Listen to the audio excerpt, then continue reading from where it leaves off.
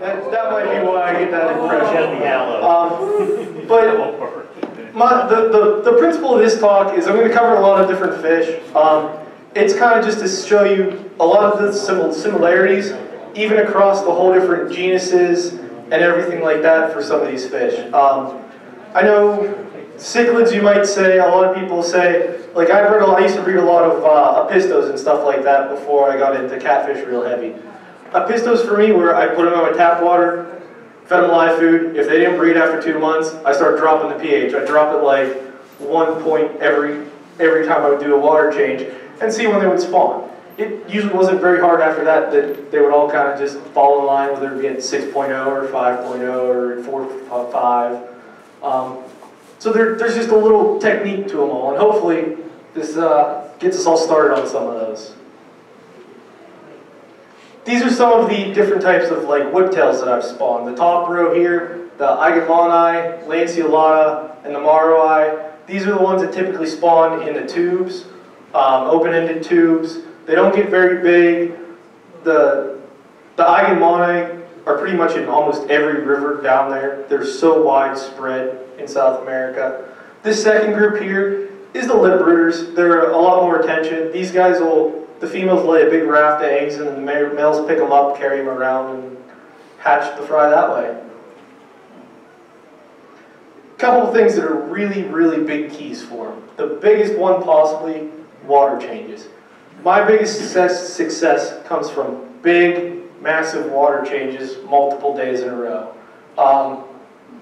This tank, there was actually only 6 little 4-inch whiptails. You'll see them later on in here in this 40-gallon breeder, plus some cherry shrimp. I would do water changes. To get these ones to spawn, it took 18 days of at least 20% water changes in a row. That sucked, I'll be honest. Yeah, 20% water changes at least for 18 days.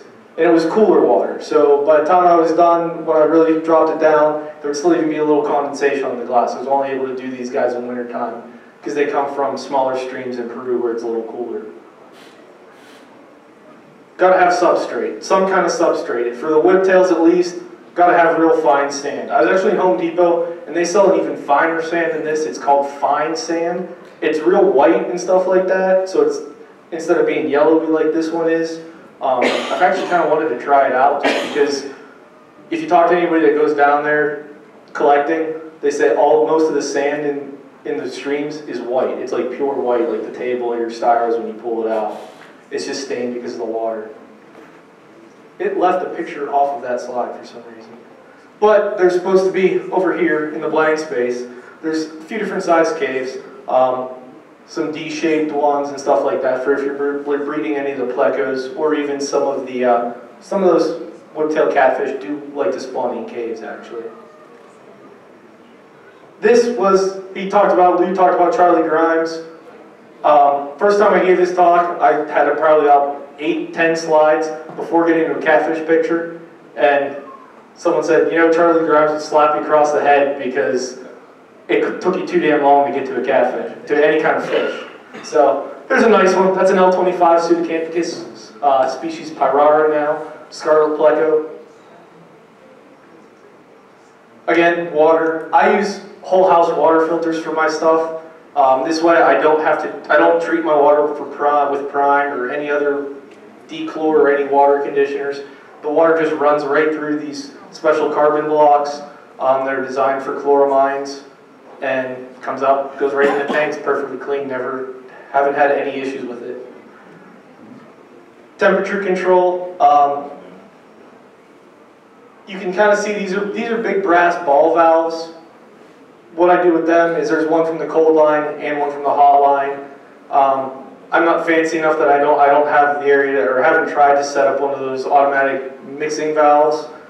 That's probably the next step. But this way I can say, all right, I'm doing water changes on the whiptails first, and I want water 70 degrees or so, and then go to the pleco tanks and set it on at 86. All I got to do come here is I got the ball valve marked literally with a Sharpie for spots that it sits at, so I just turn it and bang, we're good to go. Testing is a big one too. You have to completely understand what parameters your water normally is, and when there's any deviation from that, try to understand why. That's the sediment filters. That's just that guy. Whenever you think your water's clean out of the tap, that's 2 months of use. And that's actually a light duty one. I have pictures of ones where these are graded, so they're larger holes on the outside, smaller pores on the inside, so it catches most inside. But that's a lot of your heavy minerals, a lot of stuff that buffers your water heavily. So. Does it run through that one first? Yes, it hits that one first before the carbon blocks, then the blue ones, yeah. So that way it's less strain, wear and tear on the expensive ones. I'd rather change a $10 filter every 3 months than change a $100 filter every 4 months as opposed to 8 months. Again, your meters, just for being able to measure all your things, your temperature, conductivity meters, pH meter, but it's not on there. Two big medicines, because some of the fish that I deal with, I've only been able to get wild. There just aren't people breeding them where they only get one shipment of fish every 3 or 4 years, even a box of it that comes into the United States. Bacterial infections on the whiptails, especially the lip rooters, is rampant. I just always assume that every wild lip rooter I get has some sort of bacterial or fungal infection, because if you don't, you're going to lose them 3 weeks later. Randomly, you'll be like, if you get them scraped, they had some fungus on them. I use the Canoplex for that. Proform C is what I use if I suspect any type of external parasites or whatever. I haven't had any issues with it killing my catfish at all, as long as you do the dose that it suggests. I don't ever overdose them. And additives for spawning. There's some different things you can do to change the water, and that's what I'm referring to when I say additives. Like anybody here, if you use RO water, you use RO right, you add that back in. There's two different classifications in my eyes, organic and inorganic.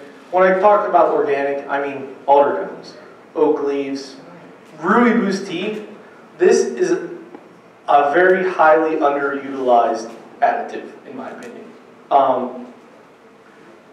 Don't fall for any gimmicks that you have to go and get organic rooibos tea, because it doesn't. There's no real such thing. All they do is slap that little word organic on it, and it's the exact same as this big bag, but it costs you 4 times more. This stuff is very, I'm trying to think of the word, it doesn't hold up very well if it's exposed to any chemicals or anything like that, so they physically can't do it, or it destroys the plant and the tea. When do you use that? Just like you would for your alder cones, except this stuff doesn't drop your pH. So if all you want is, you want to say, all right, we're coming in towards like, do a rainy season on your fish, all that stuff that gets washed in from mixing with the dirt and the mud and stuff like that from the rain coming down, that's what that'll do.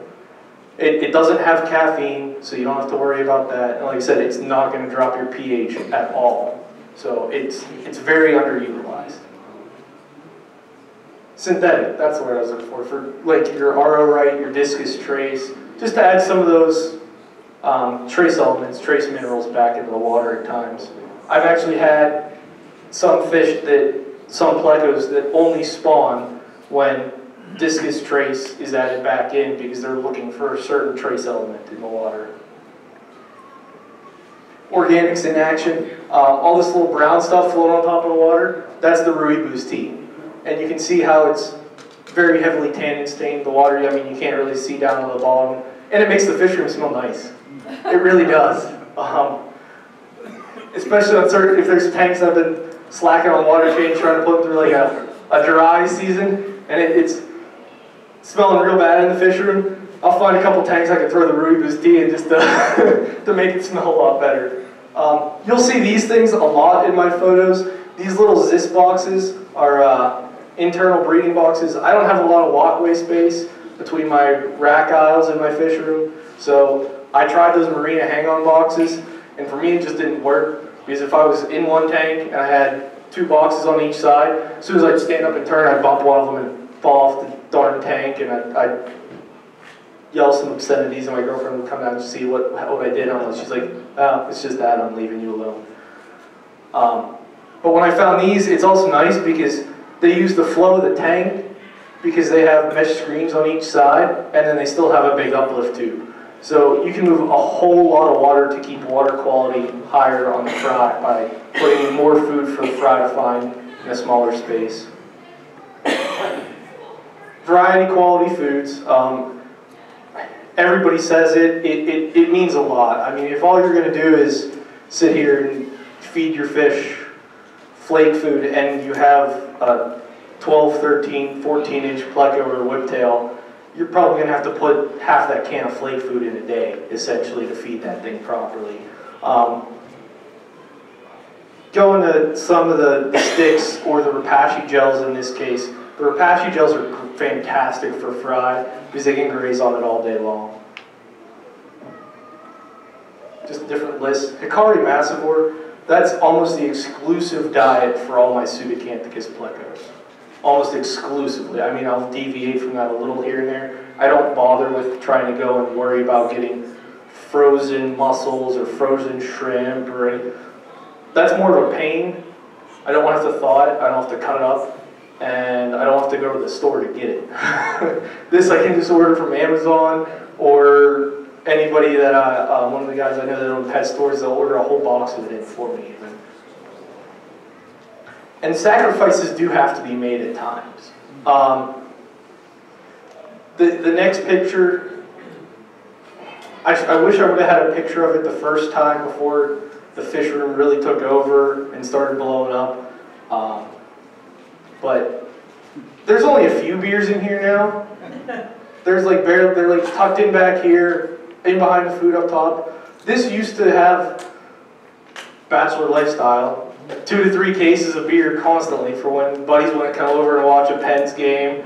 And now the issue is anytime I know I'm having somebody over, I'm like, crap, I gotta go out and get some cold beers so that more than 2 of us can drink tonight.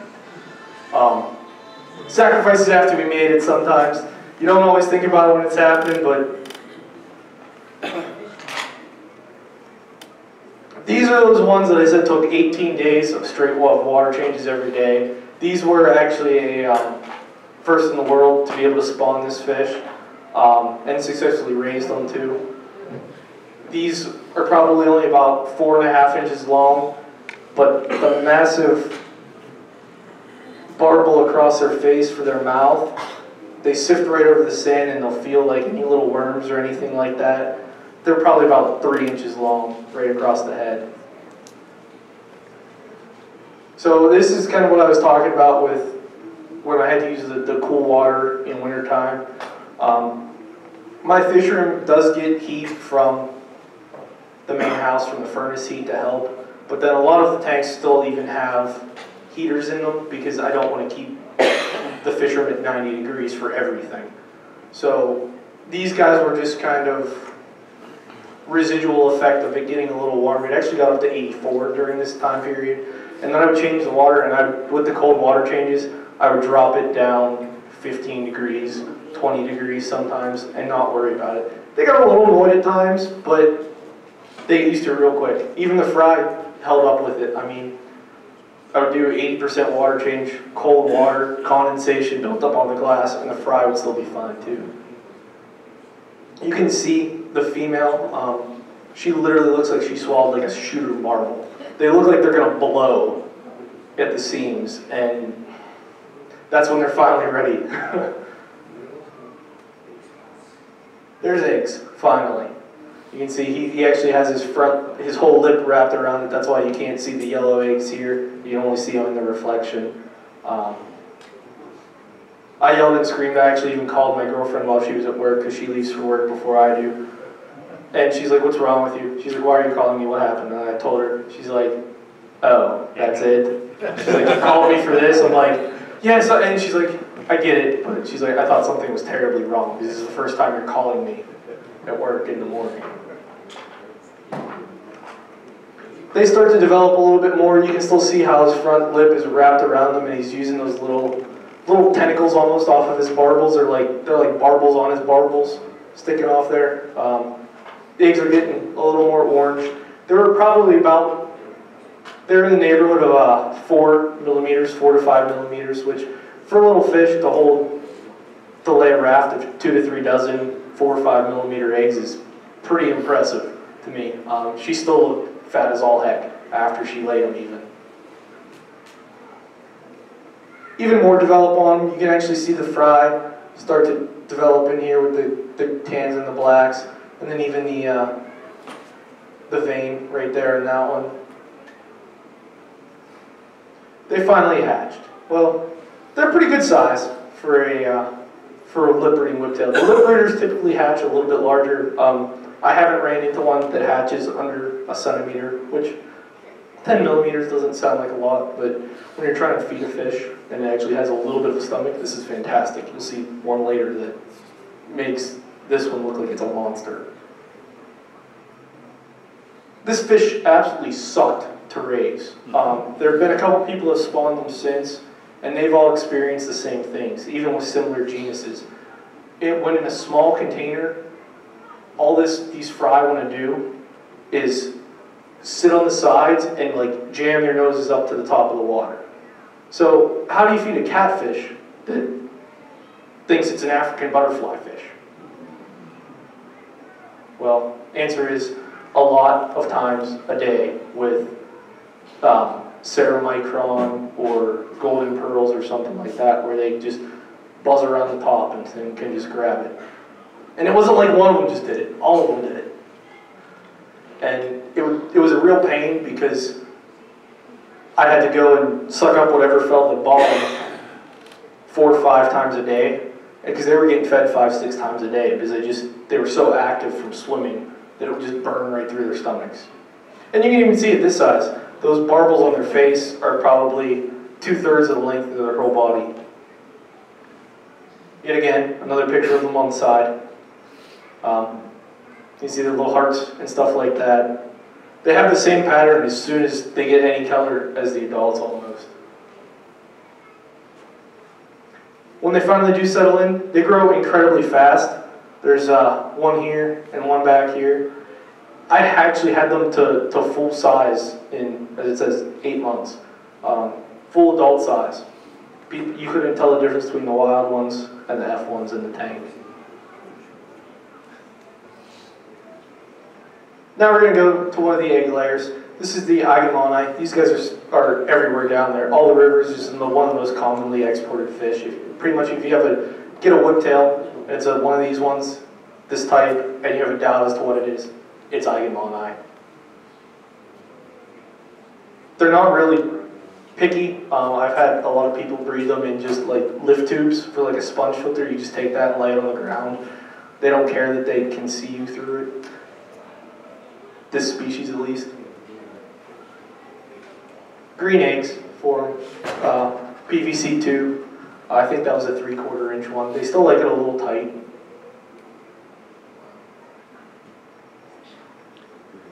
You can see that there's one bad egg.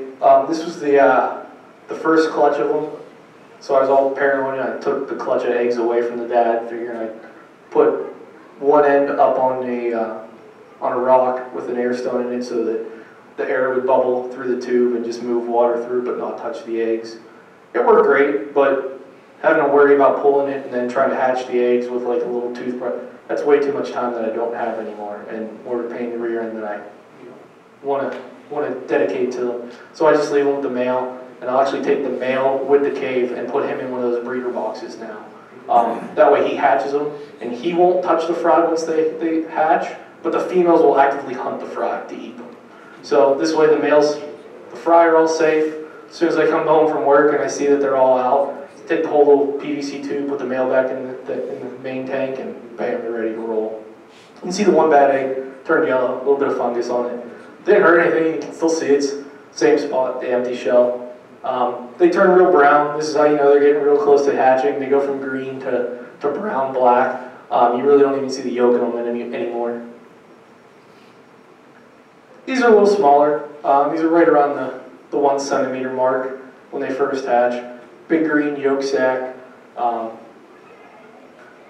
Again, the breeder boxes help me. I first used to do these guys in shoe boxes. I would take them, put them in a shoe box, feed them, change half the water in the shoe box half an hour later, feed them when I came home from work, change water in the shoe box half an hour later.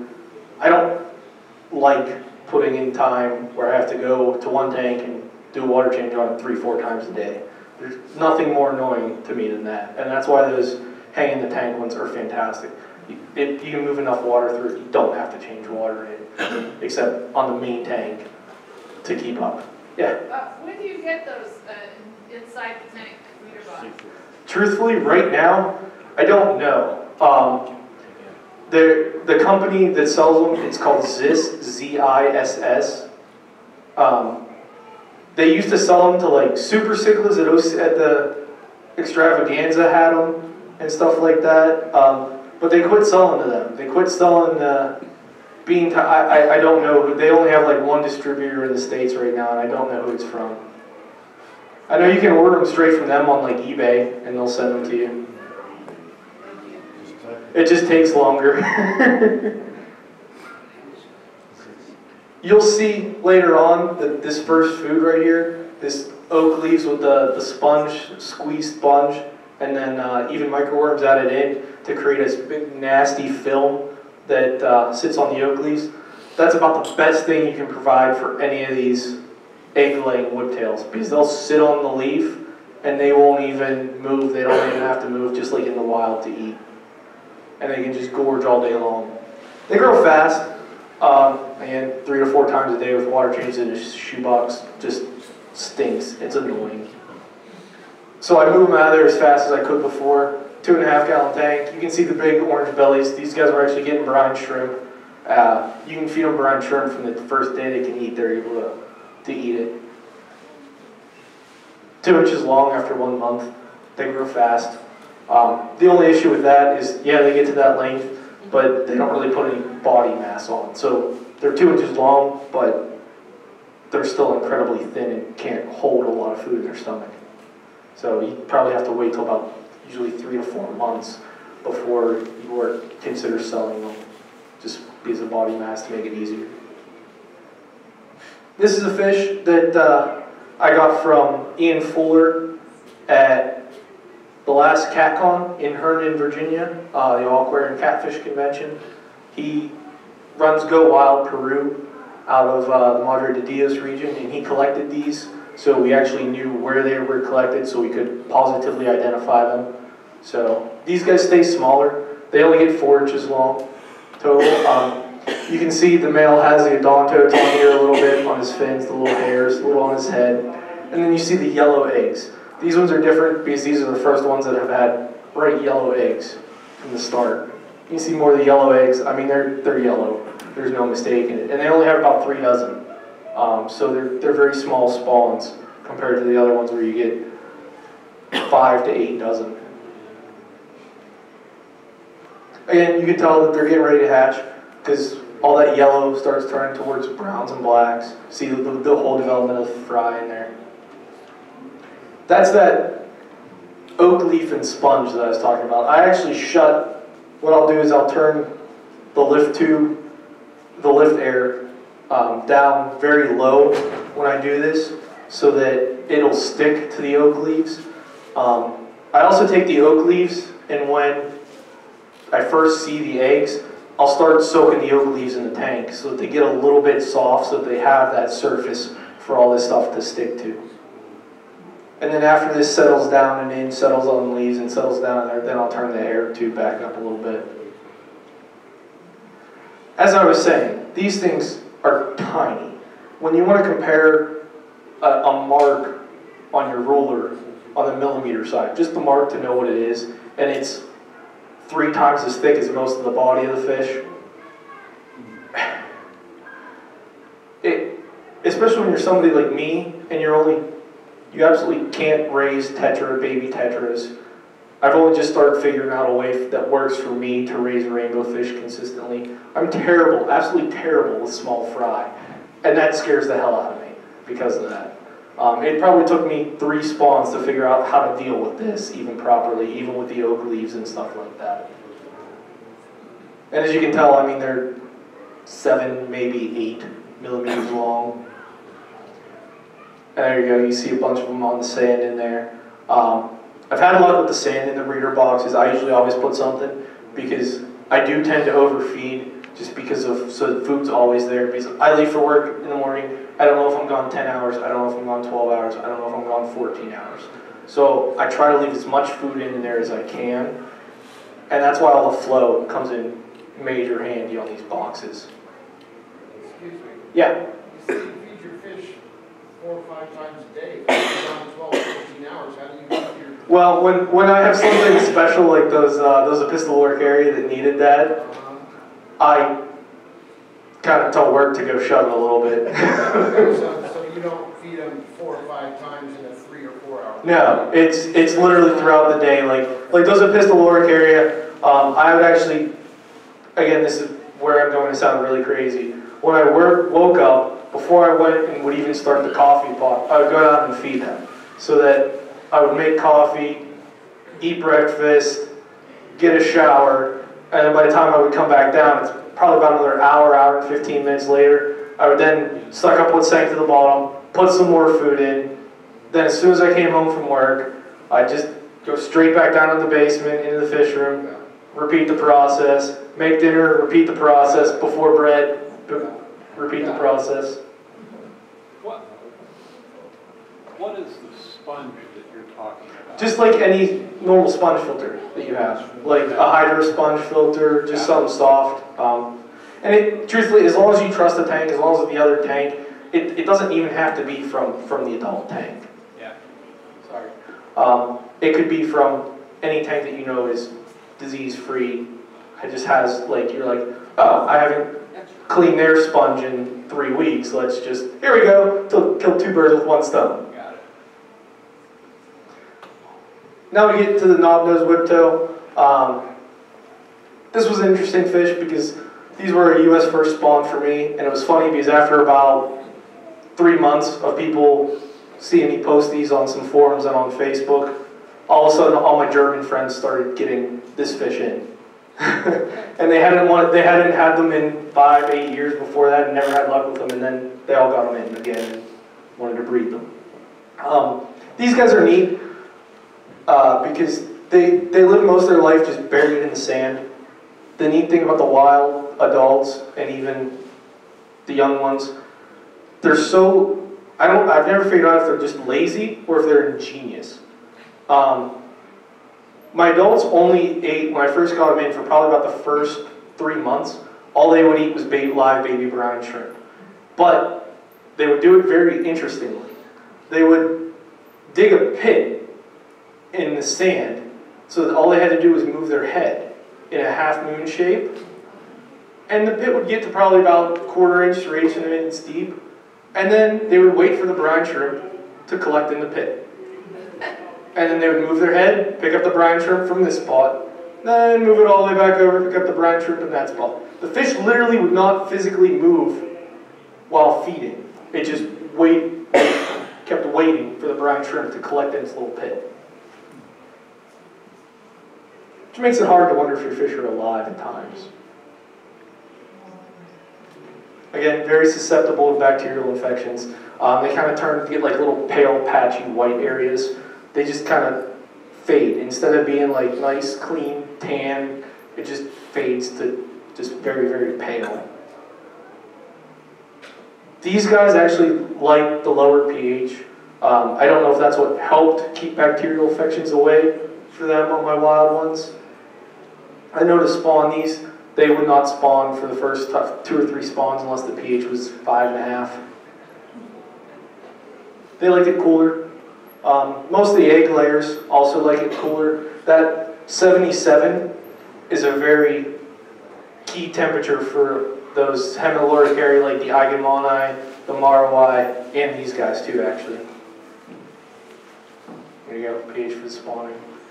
And it's great to see because you're like, oh, he has 4 or 5 dozen eggs. This will be great. I'll get all these fry out. We can distribute them around. Well, you start to wonder what's going on because he'll hold these eggs for probably about 21 days, 18 to 21 days typically. And his lips, you can't see it in this picture very well, but his lips actually physically expand when he went. Okay. So his lips will actually physically expand when he wants to go to spawn. And yeah, I don't know how to turn it off, so it doesn't like pick up at some point. Yes. Yeah, it probably ran out of batteries. I went to the desk and they charged, but they said to come back, so I'll get you some. It'll be all right. So it's funny, you think you'll be like, oh, 4 or 5 doesn't fry. Well, and he'll keep that many for probably about the first 6 to 8 days. And then every couple days after that, you'll start seeing 3 eggs missing, 3 or 4 eggs missing. Like, you'll noticeably see the clump shrinking. And you're like, you dirt, why are you eating? Like, I'm feeding you enough. It just seems like whatever size that their lips grow to, they want to be able to fully encompass the egg mass with their lips. Which is great, except like people, we grow different heights. Well, their lips grow different sizes. One male would only carry 16 eggs to hatching. I'm like, I hate you. You're the one that I don't want to spawn. Because my other male would carry 3 dozen. I'm like, you're wasting a whole female for half the number of eggs. See how tiny that is compared to... This is the one that probably, I think this time he only had like 12 eggs in his lips. Kicked one out, that's what happens, they just drop out.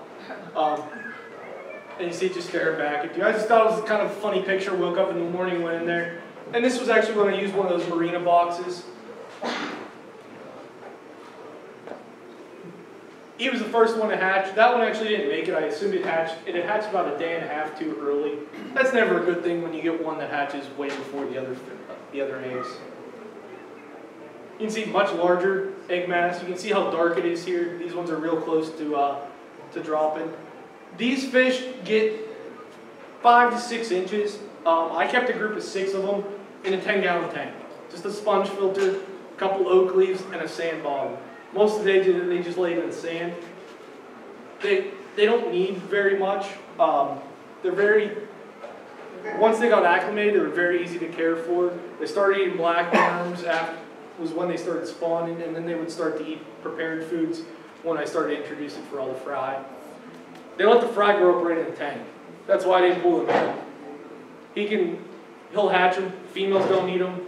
He didn't eat them. I would just swirl a bunch of microworms every 2-3 times a day in there, and the fry would do good. Testing. There we go. That's better. This 2.5 to 3 weeks is usually what I like to call the fragile stage for all these whiptails, because at that point, if you don't have any major die-offs, you know everything up to that point was done right. If you start losing 2 a day, 2 a day, 2 a day, 2 a day, till you almost have none, it's because they didn't get enough food when they were smaller and younger. That first 1.5 to 2 weeks, they didn't eat enough, and then they're just dying. They looked fine, they were still living and eating, but now they're dying off because they starved to death basically from the first. That's what I mean. You got adult, male on eggs, fry of all different sizes, probably about a month old, freshly hatched ones. This is all just that silly 10-gallon tank. At any given point, there was probably 30 to 80 little guys in there. You don't always need, because these are small fish, they don't create a lot of bioload. Put a big oversized sponge filter in there and that's all you need. Just don't overfeed them, let food sit around and stuff like that, and the water quality still stays up, especially if you just feed live foods like baby brine or Daphne or stuff like that to them. Another lip rooter, everybody's probably seen some similar to this, the Loricarius species out of Apo, the crying whiptail. These two are pretty much like sister species. I put a Finis for mine just because I didn't have a collection location or anything. And the one difference between my fish and the crying whiptails, this egg raft that they would lay, I usually ended up with about 4 dozen. Jeremy and a couple other people, Jeremy Bash out of Columbus and a couple other people I know that were sprawling the crying whiptails, they would get like 60 would be a small spawn. 70 to 80 was an average spawn. They've even had over 100. And their egg mass, the eggs would actually be stacked on top of each other at some points. Like it could be up to 3 or 4 eggs high. These guys have never, ever, ever stacked an egg. When I had them, it was all one flat egg raft. You can see developing. It's kind of neat to see how he actually rolls his lips and to hold the top of the clutch. I was actually taking these eggs away from him, and right as I did, I'll get back to that in a sec. So these guys, again, like it warmer. 82 is on the cool side for these guys to spawn. They liked it 84 degrees. I kept them in a 30 long, and they never did anything. I had them for 3 years like that in a 30 long. Female was massive. They'd act like they wanted to spawn, wouldn't do anything. I put them in a 40 breeder. 3 days later, he's holding eggs. So they just need space to be able to do their dance, to court, and then lay the eggs. These ones actually hatch faster. These ones only take about 10 to 12 days. This is what happened to that egg raft as soon as I took it away from that male. It hit the air, and then I put it in a box, and everything they just all hatched instantly. They look kind of funny. They have this, it's like they have this little big hump on their head. They kind of look like they're all deformed when they first hatch. It's kind of weird. I actually worried about them at first, but then they just grow to nice, normal fish.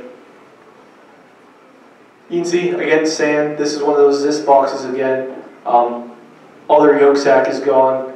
They still kind of look kind of funky, like got this real big, like rounded head, and the head looks out of place on them. But different fry growing up. I moved them to a 20-gallon long for grow out, and this is what happens when you get them. You see where they have different colors, like black head here, little white clean area, and then a black dorsal, all black ones. And then there's some plain ones that only have like the black dorsal. It's kind of funny because if you take one of each of those colors or 2 of each of those colors and you put them in a different tank, come back in the morning, they've all changed again. Or sorry, if you took like all of like the black ones or all of one color, they'll be 3 different colors again in the morning. So there must be something that they just do this just to camouflage, just for camouflage in the wild. These guys just started coming in the probably about the last year and a half. These are the true. I actually need to update that. I need to take that out. I missed that one. Sorry. These are the true chameleon whiptails. These are the true Apithanas. The smallest one here is about 8 inches long and probably about 2.5 inches across the head. These are very stout fish. These are very large fish. A guy from Indiana, Lee Van Height, was actually the first one in the United States to just breed them this past week. He just took the egg clutch, I think it was on Thursday. It's neat because they have 3 real different color patterns to them. You can even see here, this one doesn't have any banding at all on it. This one has the black stripe down the head, black bar in the middle. This one just has the black bar. But then, so back to those bacterial infections. See all these little tiny, just kind of thumbed out, like soft color spots?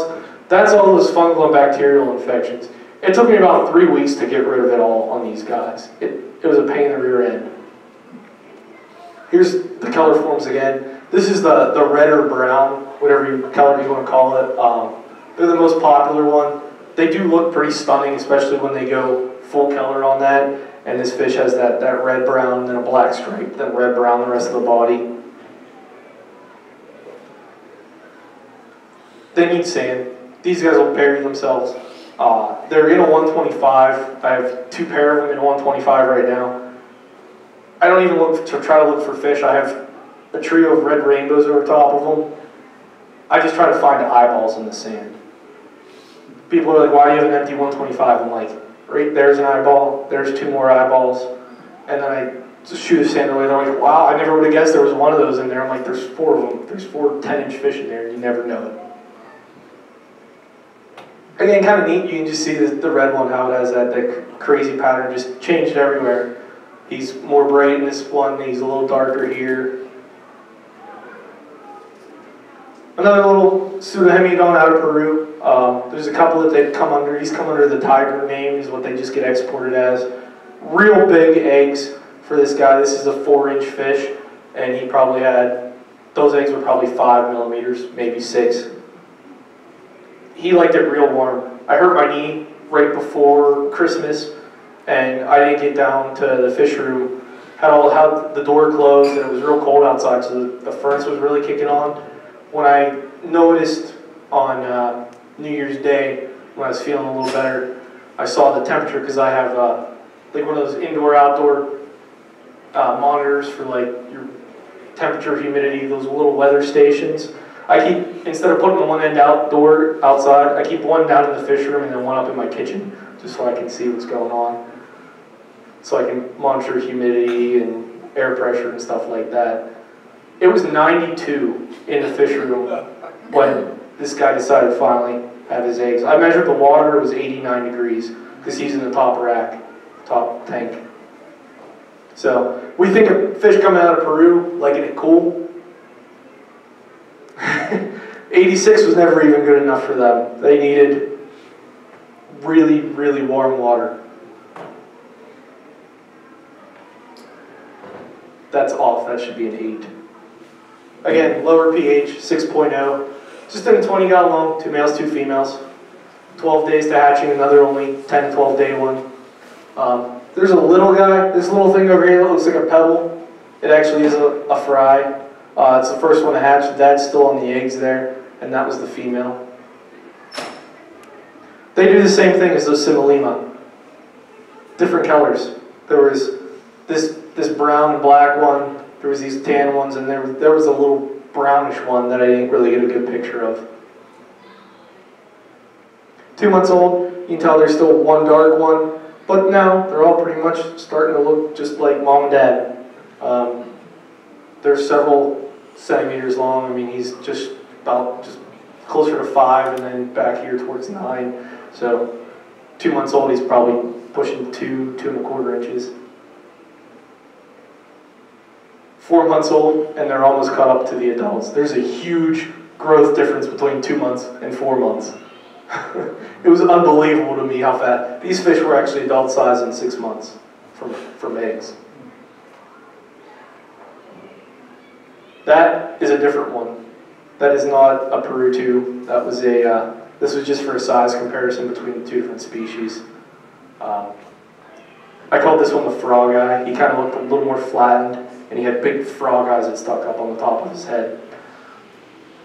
Never was able to find another one for him, unfortunately, a female. This is one that I actually donated these guys, some of these fry, for the raffle, or for the auction. These are the fish that we used to call Apithanos up until a year and a half ago. They only get 4.5, 5 inches long. They get these real nice, stark white, stark black colors. They call them the badger cat also for that reason. So technically the name for them is Aphinus apithanos, or I actually prefer, and a lot of us have preferred to start calling them species chameleon, just so that there is that segregation that they're not apithanos at all. I've never had more than 34 eggs in a clutch on these guys. I just pulled these ones the other day. This is actually a fresh picture I took this morning. You can tell these ones are real close to this. I'll probably go home Sunday and get these eggs to hatch. I'll pull them out of water for 30 seconds, put them back in, and then all the fry will come out. Light helps with these too. If I take a flashlight and put a light on them, you can actually see the little fry in there start moving around and trying to hatch at that point. But it's like bright, focused light. Like they can sit in this tank with the light on it all day, and it doesn't affect them. You put a flashlight on, the fry start going crazy inside the thing, start hatching. Just as little fresh hatch guys. Again, they're around that 1 centimeter, maybe 12 millimeter range. Yellow orange egg sac. Even as fry, they're kind of neat because they get white marbles, and they kind of have the brown color and stuff in them, but they don't keep it. A lot of these go back to being just black and white ones. I don't know what makes them keep this brown color. I have a pair that is, but the prayer or the brown ones haven't spawned. They want nothing to do with any other fish, and they're the meanest fish in the tank out of the group of 10 of them. They attack the other 8 like crazy. Cute little guys, even have a little whiptail already at that size. These are about the size of the ones that are turned in. You can see even they do the whole different pattern thing, kind of modeled off here. This one's nice stark colors on them, and then all black. That's the one thing that's real nice. They're very tolerant of a wide temperature range, and they're okay at it. That group has bred from 75 degrees up to 84 degrees without any issues. Hasn't affected them, hasn't spawned them more or less. They eat anything. Any food you want to put in there, they go crazy over it. Now we're going a little bit different. Now we're going to get to some of the plecos. I'm going to fly through these a little bit faster. These are just some of the different ones that I've spawned. You'll see most of these in the talk. This Ancistrus agamoensis is L32. These are actually Ancistrus minitus. Daniel von Ketter, Daniel Kahn Vetterline, that was here at the extravaganza, heard him talk. He came to my house, and when he saw them, he's like, "You have the real minitus." I'm like, "No, these are agamo. What are you talking about?" And he's like, "No, this is." So we've been sharing pictures back and forth, and he's like, "You have the real minitus." He's like, "Please don't call them that anymore. This name anymore." So these are other ones that are I donated some in the auction. You can see the male. When he spawned, he was only 4.5 inches long. Big clutch of eggs right there. These guys only get to about 8 inches. They're slow growing as heck once they get to 5 inches. He'll probably be 10 years old before he hits that 8-inch mark the way he's been growing. So, and when they want to spawn it, when they'll spawn at 3.5 inches, you got some good time to bring them and turn them in for BAP before they get that full size. These guys like it cooler. These guys are from around Peru. 80 degrees is real cool for any of these plecos. Most of them like it 86. This is the rarity. I found out this was just because the other ones were so young. The best way to do any of these sudas, when you know male and female, is separate them into a pair. Like these guys, you could put a pair in a 20 long, and they'd still be okay. The problem is when they go to breed, the females try to drag, they get jealous, and they'll try to drag the male and then get the other female out of the cave, so they're the one that spawns.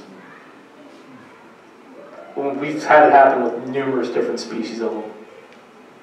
I use the porous foam filters on them. This species prefers square caves, white ones on top of that, for some reason.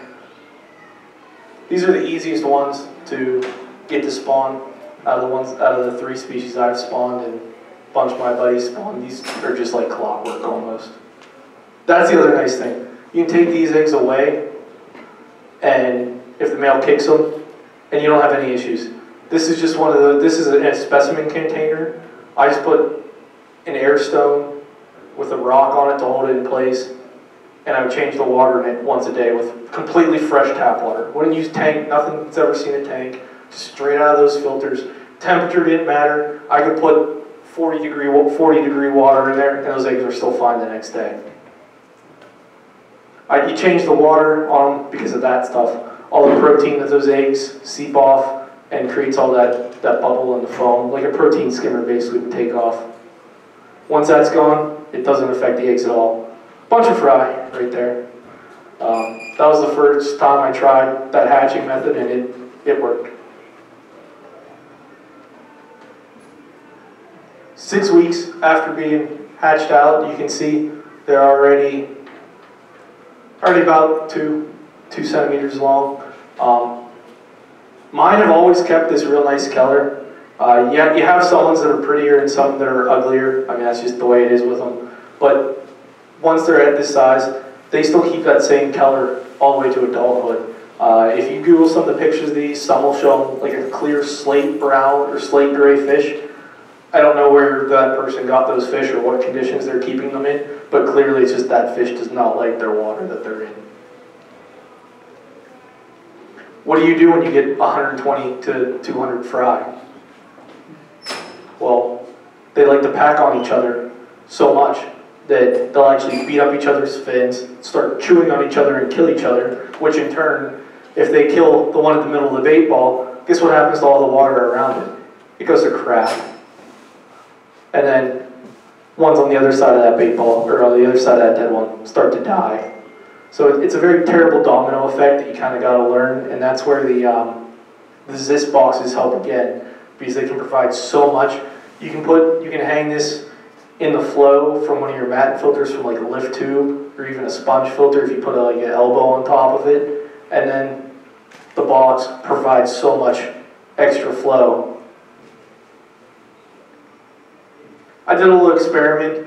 I split up a group and I cooled one tank off. You can see 6 degrees, and believe it or not, the cooler tank, I think I lost 2 fry in completely. I think I only had about 10% make it to adulthood out of the warm tank. So they like it a little cooler. Everybody says you always got to go hotter all the time for stuff. Some things, I don't know why. Just play with it and see what works best for you. Pseudacanthicus L185. This is a big 12-inch male. I would rival his pattern against any 66 or king tiger pleca that you would find. He's just stunning. You'll see a picture of him later coming up.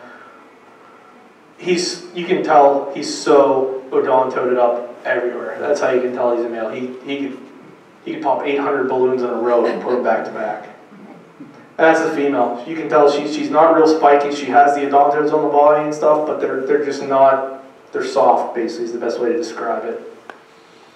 Breeding, 82 degrees.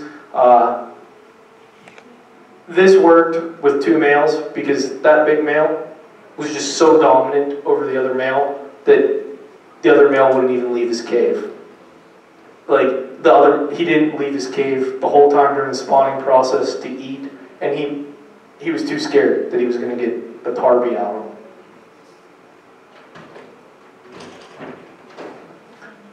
I always like to use large canister. I use FX6s on my Suda tanks. My Suda tanks are mostly 125 gallon tanks, 180 gallon tanks for a pair, or 3 fish in this case, and port foam, like a mat filter if I can on one side too. That's the male. When he's looking all nice and pretty and happy and he wants to spawn, he actually turns this purple color. Beautiful looking fish. You figure that fish is a solid 12 inches, and he's probably a solid 7-8 inches high with his dorsal raised up. And even the female, she turns purple after she spawned. Kind of neat to see that. The fry, when they hatched, they were just completely white. They had a little bit of darkness on their head, but they were completely white. Even when they started to color up, they just started to turn slate gray, and then 2 little spots by the tail. You can see this was one of the better pictures that I was able to have of them. They actually got these little white dots on them in their pattern, and then some clear barring in the tails as they were growing up. These same fish are now 4 or 5 inches long, about 1.5 years old. They grow a little slower. I'm expecting them to shoot off real soon here. I actually had one grow up in the tank. I didn't even know it was there for 1.5 years. It buried under the matin filter and lived behind the matin filter. I never looked behind the matin filter. I was ripping apart the whole tank the one day and something went, I'm like, wait, there's only a pair of fish in here. There's 2 10-inch fish in here. What is that? And I go and I'm like, huh, there's a 5-inch juvenile from fish that were in here 2 fish species ago. I'm like, how'd you hide for 1.5 years? And being 5 inches, it's not like it was that big only. These are one that I'm working with. I got these about 4 years ago, actually 3 years ago. I got them at 3 inches. They're now starting to approach 8 inches. They aren't as stark a color as this one. They probably mostly look like that one. The spots are a little bit smaller. This is a fish that a lot of people have difficulty getting or keeping alive after you get them. One of the reasons is they don't keep them warm enough, for one. Minimum after you bring them in is 84 degrees. either 86 or 88 is better. That's a huge one too. If you get plecos that you're worried have gone through any sort of treatments like bacterial or fungal or deworming processes or anything like that, it kills all of their gut fauna. And especially herbivores like these guys, like strictly herbivores as young, I put silly little bushy-nosed plecos, albino bushy-nosed plecos in with them that are probably closer to adults. And what actually happens is when those bushy-nosed poop, all that bacteria, all that gut fauna gets mixed into the water, and then they start breathing it in, and the gold nuggets, it actually gets in through their system and helps them. Because one of the issues with this fish is you'll see your fish be fine for 2, 3, 4 months, full belly, everything. Next day it ends up dead because it's starved to death. It can eat, it just can't absorb any food.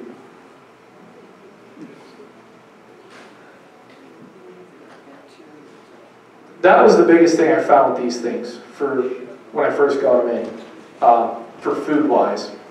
They wanted a pellet or something that would expand and dissolve very easily.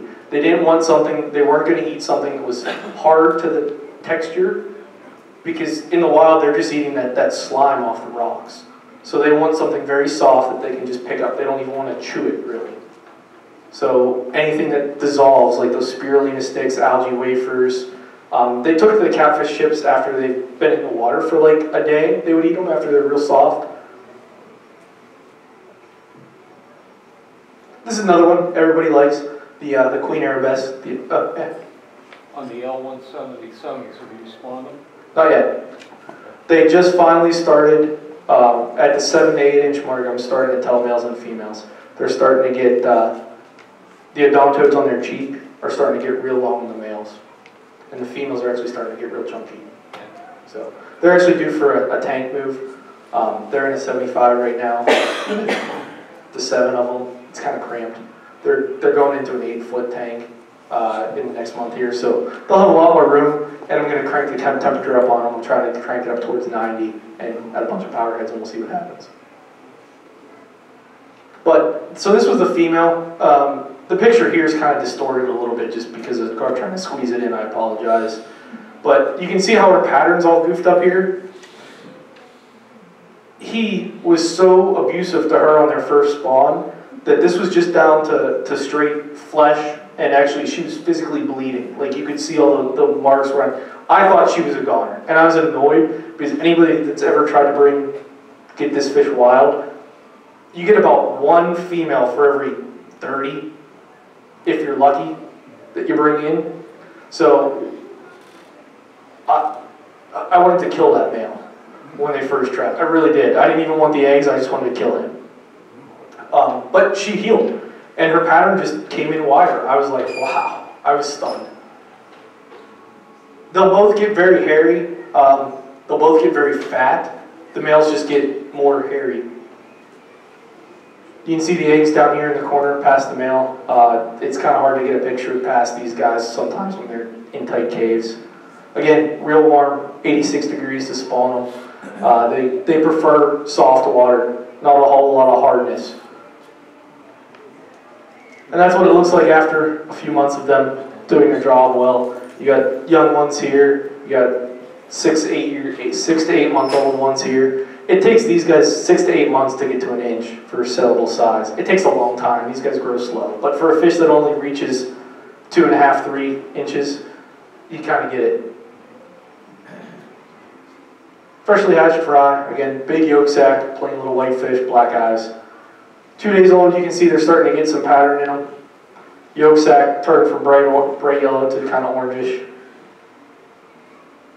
Multiple ones growing up again. They just keep their pattern the same way throughout growing up. This is a nice fish. I'm sure we've all seen the pictures of Andreas Tank holding that little stark red and black fish in his hand, or Ingo Seidel doing it. These fish have an extreme amount of variability in them.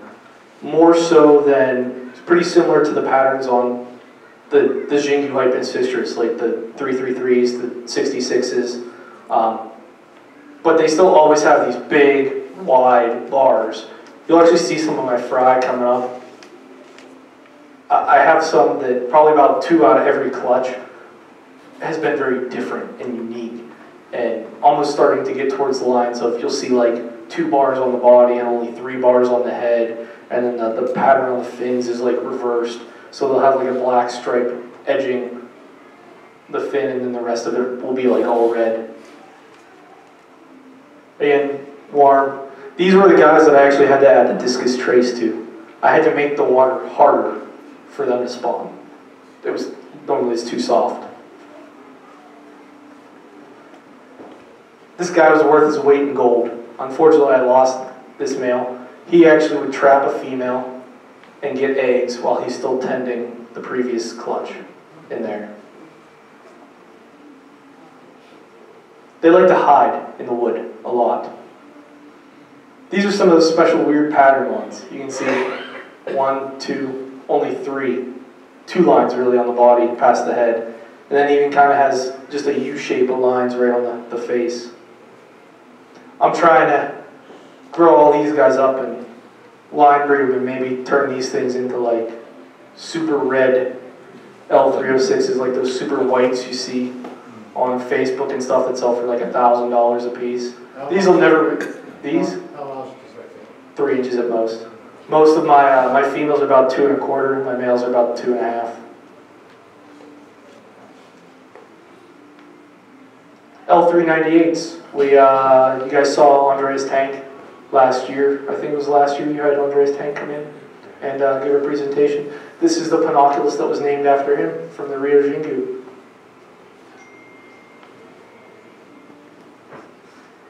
Again, real warm, 84 degrees.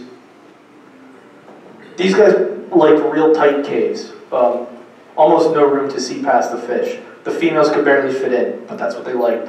They never got trapped or anything like that.